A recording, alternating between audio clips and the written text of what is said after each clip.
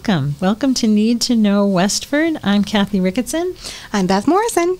And today we are covering the upcoming town vote on Tuesday, May 2nd.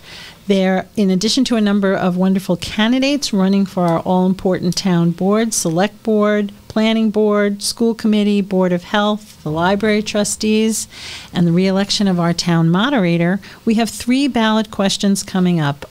They are important questions, and today we have Jeff Goodwin, the Director of Facilities, to come and talk to us about question 2, the repair of the Blanchard School roof. What is the state of the Blanchard School roof? Well, first off, thank you for having me. I'm happy to be here to talk about this ballot vote. The Blanchard roof has been in a state of disrepair for a few years now. It's been plagued by constant leaking, and it's affected the internal environment of the building to the point where recently our insurance deductible has gone up significantly on the building because we've had so many losses inside. The existing membrane is original to the building, which was built in 1992. So at 31 years old, it's beyond its reasonable, serviceable life at this point. So it's past due for replacement, and that's what we're hoping to address here with this project. So what do we need to know? What do Westford voters need to know about the ballot question? And I don't know if you can explain why it's on the ballot or... Yeah. So it's excluded debt, which is why it's a ballot vote. So it's excluded from Proposition 2.5. This is typically what happens with larger projects, similar to what we did with the J.V. Fletcher Library last fall and the fire station back in 2015. So it's a significant cost to the town. The project in total is $6.5 million roughly, but 48% of that is reimbursable from the MSBA. So we were fortunate enough to be accepted into the accelerated repair program from the MSBA. And that's a competitive grant program, right? Yes, it is. Explain what the MSBA is. The Mass School Building Authority. So they are the authority on mass school buildings, and we are actually. Like I said, we were fortunate enough to be accepted into the accelerated repair program, which is for buildings such as Blanchard that have a urgent, immediate need for help. It's interesting to mention, too, that since we were accepted into the program, the MSBA has actually paused the accelerated repair program since then due to the volatility in the construction market. So we were very lucky to get in when we did. So, yeah, that's a huge bonus to this project because 48% is going to be covered with state funding. So I think we're only bonding $3.4 million, which is for the median home valued at $600,000. It's $25 increase in your tax bill for fiscal year 25, and then it will decline after that because as a member of the Finance Committee, I've seen many charts and graphs of our excluded debt, and we've paid off quite a few projects in town, like the high school project and Chris Foley, and I'm trying to remember the other projects, but there's several projects that are kind of being paid off, and so there's room, as Dan O'Donnell likes to say, in our so that it's not going to have a huge impact on the tax rate for each individual. Yeah, household. the town finance department has worked really hard to make sure that we don't have huge spikes in our tax rate. That it's pretty consistent over time.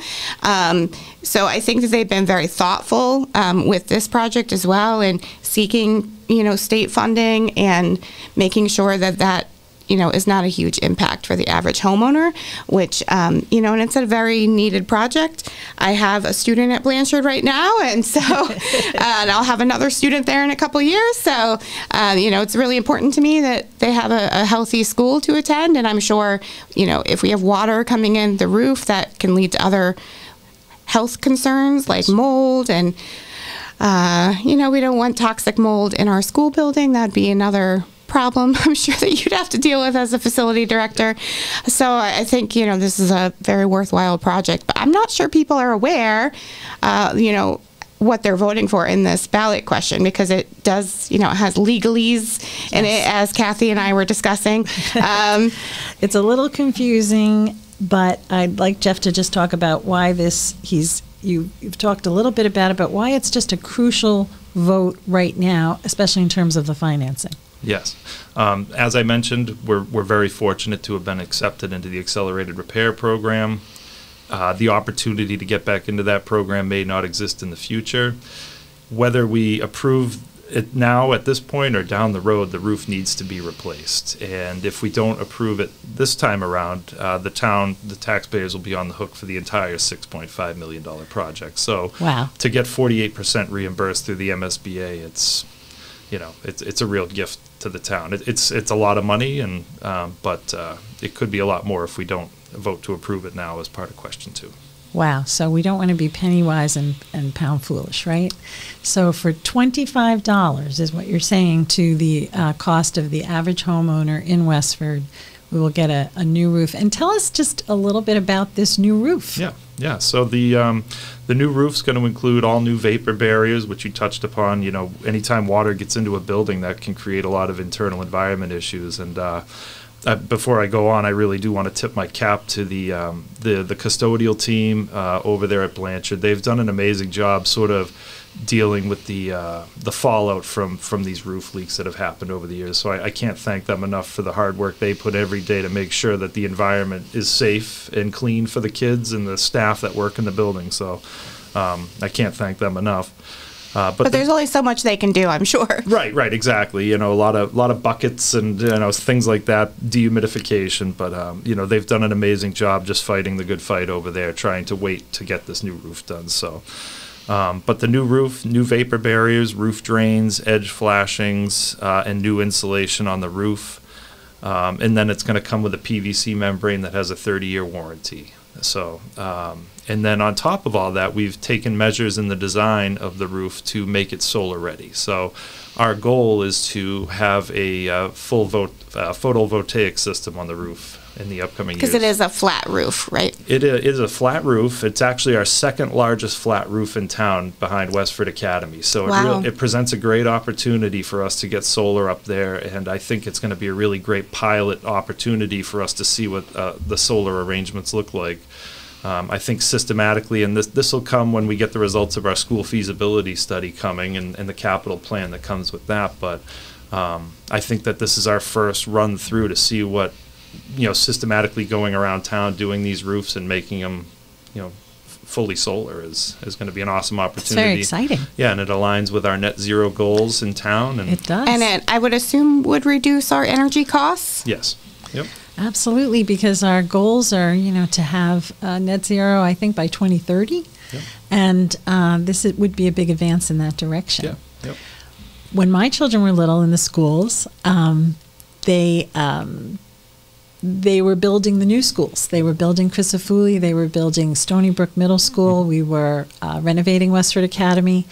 And all of these buildings have such a huge investment, and we need to keep them up. And I think our town has done a very smart job at seeking funding that can help us to do that, so we're not going it alone. Yep. Well, what will happen if it doesn't pass? I may have already said this, but yes. If it doesn't pass, we're still going to have a roof that needs to be repaired. And if it doesn't pass, we'll be on the hook for the entire $6.5 million, which will be a much harder pill to swallow for the town. So. And has the insurance companies given you any deadline for that? That I don't know, actually. Okay. I'd have to do a little investigating on that one. But the bottom line is the deductible has gone up significantly. And I don't believe they've given us a deadline. Okay. No. So my last question is, when would this new roof be built? Construction for the project is set to begin in June of 2024, so next June. And as you can imagine, for the size of the roof, it's going to be quite the monumental project to complete over the course of one summer to have the building ready to go for the start of the school year. So next. Wow. Yeah. So you have the ambitious goal of doing this in the summertime, the hot summer, to have it ready for the kids in the fall. Yep, that's when we have to make these projects happen, when the kids are on vacation. So it's going to be quite the flurry of activity over at Blanchard Middle School next summer. So fantastic. Yep. Wow. That's well, hopefully voters support this infrastructure need in our town. I'm sure there's also hidden costs if we don't do it, of staff time, and you've already mentioned the custodial work that has already happened, and that's an extra stress on our town staff as well. So you have to factor in those costs as well if we don't do this project right now. So I think it's an important project, and I hope voters support it. And thank you so much for coming out to talk to us about this today. We hope everyone who listens to this will get out and vote and get their neighbors to get out and vote. And remember, it's question 2. Question 2, the repair of the Lloyd G. Blanchard Middle School roof. Thank you so much, Jeff. Oh, thank you for having me. Thanks for coming. And now we move on to ballot question 3, which is the ballot question regarding Indigenous Peoples Day. And our guest today is Joe Diamond from the Diversity, Equity, and Inclusion Committee. Welcome, Joe. Can you introduce yourself and tell us a little bit about the DEI Committee and what your initiatives are?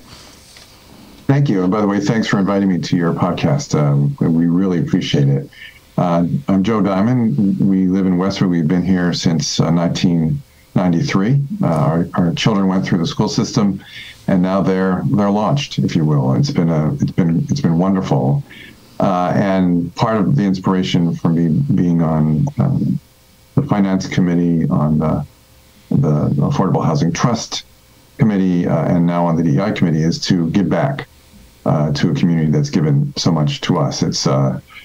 It's a welcoming community. In fact, we formed a temple, a synagogue here in Westford for a time, for about 10 to 12 years, and again, very welcoming.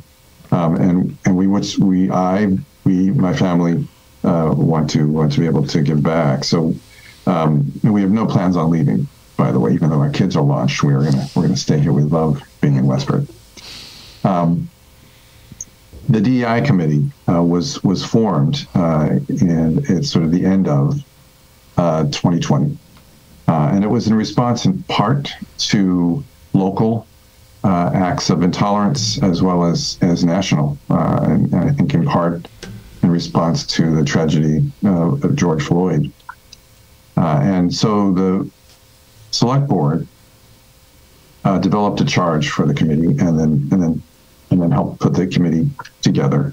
And I'd just like to read the charge. The committee will identify needs, or part of it, around fostering acceptance and valuing diversity, and discourage prejudice and discrimination against any person, group, or other status protected by law on account of race, creed, color, income, religion, national origin, ancestry, gender, sexual orientation, veteran status, age, or disability.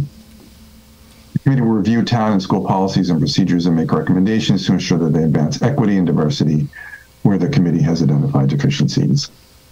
So, in short, the committee was established to foster diversity, equity, and inclusion in the town, to build on what already exists here, to foster belonging, and to advise the school committee and to advise the Select Board when it comes to matters related to that charge.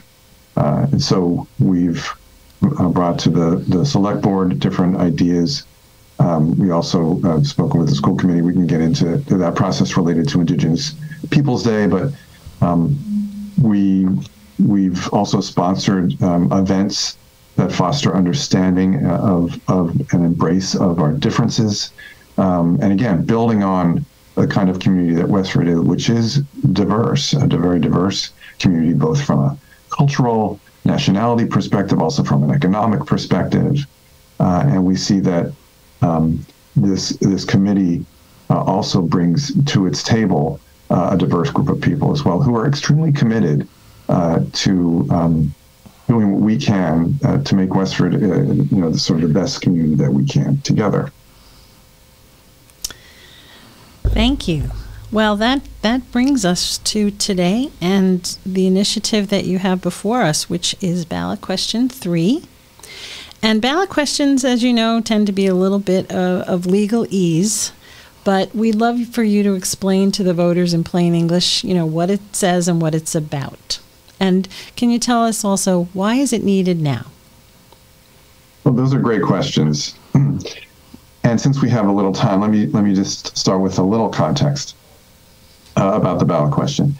There are three ways to make changes in Westford or in many communities. One is through town meeting, the other is through the select board, and then the third is through a ballot. And all of those involve sort of a conversation, if you will, with the people of Westford. They each have their virtues.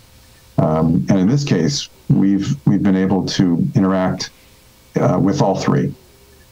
This ballot question was first discussed in 2020, in the fall of 2020, at town meeting. Town meeting directed it to the DEI Committee. We've consulted with the select board on this as well, actually bringing language to the select board on a couple of occasions, and the select board approving the language of the ballot question. And then now it's up for a vote, if you will, a community-wide response to the ballot question. So we're happy with the process. It has taken 3 years. It's involved research, conversations, responses back and forth between, if you will, the DEI committee and the people of Westford. The way it reads, and I can just read the first part and then explain kind of what it means, is the select board declare the second Monday in October as Indigenous Peoples Day, superseding local references to Columbus Day, and recommend that it be observed by the people of Westford. And it goes on. But essentially, it's in sync with the ballot questions or the initiatives that were approved by other local city or town councils or select boards in 20 different communities across the state. We think we're on the crest of a wave here in terms of this kind of reckoning that's taking place locally and state level and on the national level when it comes to addressing not only this intolerance, but many different kinds of intolerances. There are about 17 different states that have actually statewide approved this initiative to approve Indigenous Peoples Day, superseding Columbus Day. And they include Maine and Vermont, but also Texas and Michigan, South Dakota, Virginia, Wisconsin, North Carolina, Mexico, Minnesota, Oklahoma, and so on, Iowa included. So we see this as something that is part of a process where it's essentially really important to, again, inspired by what we need to do to address intolerances that we've seen on the rise, involved in this reckoning, to reassess history and to make a point about the importance of making Indigenous people visible, and to make sure that we not only point out and make sure that we are completely aware of the tragedy of the history of Indigenous people in this country, but also raising up their contributions. I also think it's important to note that this is a conversation that's taking place in different places across the country, and by different people who are, I would say, keen observers. I just would like to quote Mandy Van Hoevelen, who is the cultural interpreter coordinator at the Smithsonian National Museum of the American Indian. She points out what these changes accomplish, piece by piece, is visibility for Native people in the United States. Until Native people are fully seen in our society and in everyday life, we can't accomplish these bigger changes. As long as Native people remain invisible, it's much easier for people to look past those real issues and those real concerns within those communities. We talked about the approach, what would be the appropriate approach, and after reviewing the language of different proposals in Massachusetts and in other states, Indigenous Peoples Day taking place on Columbus Day and superseding Columbus Day made the most sense for us in the context of the importance of looking back on history and taking a critical look at history, and understanding that change can be difficult at times. But our point is that it's important to reassess, to think about the connection between Columbus and Native peoples, not only in the United States, but in the Americas in total. There's another point that was made in National Geographic magazine is that the connection is that Columbus's arrival led to the forceful taking of land and set the stage for widespread death and loss of indigenous ways of life. And so, like we've reassessed other figures in history, like Confederate generals, it's important to reassess here, and we do see that there's a connection. And quite honestly, we've seen, and we know of many different groups in Massachusetts, which we can go over a little bit later, that are supportive of Indigenous Peoples Day. Yes, I actually wanted to ask you about that next. I've been very interested in to see that the groups who are supporting this initiative, and I know that October is Italian American Heritage Month, and the Italian Americans for Indigenous Peoples Day has not only supported the legislative agenda in the State House, but has been very vocal on the issue. Can you talk about the other interest groups that are supporting the initiative? Yeah, I think it's a really good point. We urge folks to delve into this as well, to look at the information that's available, to look at the websites. There is legislation that's at the State House that would do what we're talking about. The Italian Americans for Indigenous Peoples Day, and just quoting from their website, was formed in solidarity with thousands of Native peoples from many tribal nations who live in Massachusetts who are working to rename Columbus Day to Indigenous Peoples Day. There's an affinity between those of us who came here are related to people who came here early and suffered from intolerance. I think there's a connection between, for example, Italian Americans and Indigenous people in terms of facing intolerance. And I think there's that sensitivity that's expressed here. We all of us who were new and those who are from other countries who live here in Westford have histories that they can be very proud of. And so we're not in any way taking away from that. In fact, we celebrate that history, and I think that's the spirit of that particular group's point.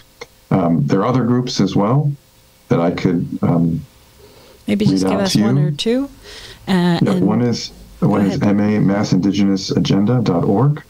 One is Indigenous Peoples Day MA. And the other one is the Massachusetts Center for the Native American Awareness, among several, in Massachusetts, and there are others in other parts of the country. Yeah, this definitely seems to be a movement. It's not just Westford deciding this issue by itself isolated, but it definitely is part of a larger movement, I think, that's been happening over several years. And I think having those supporters is great. But we also have supporters in Westford, and you have received the endorsement of the school committee. Can you talk about that? Absolutely. That was a very, we're very grateful for the opportunity to have spoken to the school committee a couple of times on this. Actually, we spoke to the school committee prior to this at the end of last year related to Holocaust Remembrance Day in Westford. What we wanted to do in terms of that conversation that we talked about earlier related to the different bodies in Westford that represent the people of Westford, the school committee is also one of those. And by our charge, we offer advice, respectful advice. And so we visited with the school committee and asked for their support of the ballot question. And after a couple of conversations, they provided it in the form of a resolution, which was also, in fact, improved on the way that we expressed what we wanted to do here and why. And so I would encourage people to go to the DEI section of the Westford website, or the school committee section of the website, to read the resolution. I can just read, if it's okay with you, I can just read a couple of the clauses in it. Yeah, sure. Again, very well written, and something that we appreciate in terms of the school committee's understanding and appreciation. And before I actually read the paragraph, let me just say that the conversations were very gratifying, not only because they were sort of fulsome and had a lot of perspectives conveyed, but also because the students who are part of the school committee, the student representatives, were very impressive. And they talked about their nuanced understanding of history. They talked about how they looked deeply into that period of the age of exploration, which also had elements of exploitation. And so they spoke about how they had a deeper understanding, and that this caused them not to ignore, but to actually dig deeper. Here's a clause. Whereas the Westford School Committee acknowledges the suffering of the indigenous peoples in the United States, including historical genocides and forced relocations, but also ongoing systemic racism that perpetuates high rates of poverty and income inequality, exacerbating disproportionate health, education, and social crises. And it moves on with the expression of its support for this Yes, I think resolution ballot question. By the way, I do want to say that Westford actually sits on land once occupied by the Nipmuc people here in Massachusetts. Thanks. Sorry. That's okay. So just as a final word, what do you want to say to the voters of Westford before Tuesday, besides, of course, to vote for the wonderful candidates and the other important initiatives that are also on the ballot? And how can people get involved if they're interested in learning more, or, helping out? How can they find resources if they want to talk to their neighbors? Great questions. In a past life, I have a master's degree in political science, so I really embrace and appreciate the process. And I urge people to vote as a way of being involved. So we really hope that people vote, and we thank them for their consideration of this ballot question. And please do more research beyond what you're hearing here. And there's a lot to look into and to read about. When it comes to participating or involvement, the DEI committee would welcome more members. There's a process that people can, a pretty easy one, if you go to the Westford website to put in an application to be on a committee. It's pretty straightforward.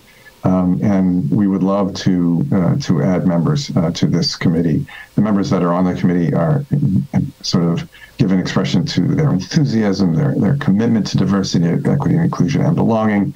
And we know there are other folks out there who are interested, just based on those who visit and join us from the public from our meetings. So please consider that as well. And is the committee open to anyone, any resident of Westford? Do you need to be like a citizen or a registered voter, or is it open to anyone who's a resident? A resident of my understanding is a resident of Westford we had college students joining us, so it's something that is new. But I think is always evolving, because there's always a lot to do. One thing I didn't mention is that part of what we are doing, and part of what I think is appreciated by the town, is helping the town, sort of across town departments, understand and engage with diversity, equity, and inclusion as well. And if I could just make one last point, is my sincere hope that people come out to vote and urge folks to vote in favor of this ballot question 3 on Indigenous Peoples Day. Thank you so much for joining us today. We wish you the best of luck with this ballot question, and we hope to have you back at some point to talk more about the committee and learn more about all that you do in the town of Westford. Thank you for your service to the town. And thank you very much for this great opportunity. Have a great day. Thank you. So just to wrap up for today, we want to remind the voters of Westford that Tuesday, May 2nd, is our town election. There are candidates running for all of our boards and the election of our town moderator. We urge you to vote and encourage your neighbors to vote. If you wish to know where you're voting, we have 2 polling places open from 7 a.m. till 8 p.m. They are Westford Academy and the Stony Brook Middle School. If you're wondering where is your polling place, you can go to the town website, WestfordMA.gov. WestfordMA.gov, that's right, and go down to voter information. That will take you through several prompts so that you can find where you need to vote. Thanks, Kathy. Yeah, that's a very important election, so we hope to see you at the polls. Just to review what's on the ballot, we have, you can also view a sample ballot at westfordma.gov. If you go through the election information, you can find your polling place and you can view a sample ballot. So in addition to the candidates, we have 3 ballot questions. Question 1, demolish the building, the old fire building, which is in the town center, 51 Main Street, and it would rebuild a new building for town offices, especially the technology department, which is currently in a not very good facility in a flood zone. So yes, we have all of our servers for the town in a flood zone. Not the best setup.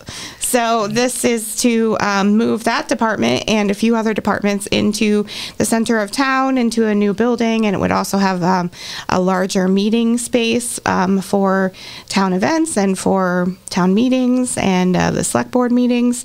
So that is question 1. And then question 2, we discussed, which is the Blanchard Middle School roof replacement project.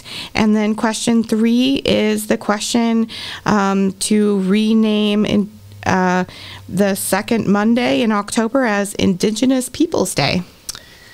All very important initiatives brought by our town before the voters on Tuesday, May 2nd. Encourage everyone to please come out and vote on May 2nd. And I think WestfordCAT has some candidate information too. If you go to WestfordCAT, yes, there's candidate minutes. I think all the candidates come and record a little informational minute about themselves and why they're running. And even more than that, WestfordCAT has recorded the League of Women Voters Candidate Night, and you can right. Go, that was a good night. And so that gives each candidate a chance to speak for themselves, and you can get a sense of who the candidates are, recognize them, and choose who you wish to vote for and who you want on your all-important town committees. Right, and these committees are so important because they set the budget, they, enact policies for our town. Yes. So they're all very important things that impact and the votes that your life day to day. Exactly, and they're far reaching into the future as well. So again, we are Need to Know Westford. If you would like to reach us, we have a Facebook page, Need to Know Westford Podcast, an Instagram page, Need to Know Westford Podcast, and you can email us at Westford@gmail.com. So thank you, Beth. Thanks for joining us today, and we will see you next time.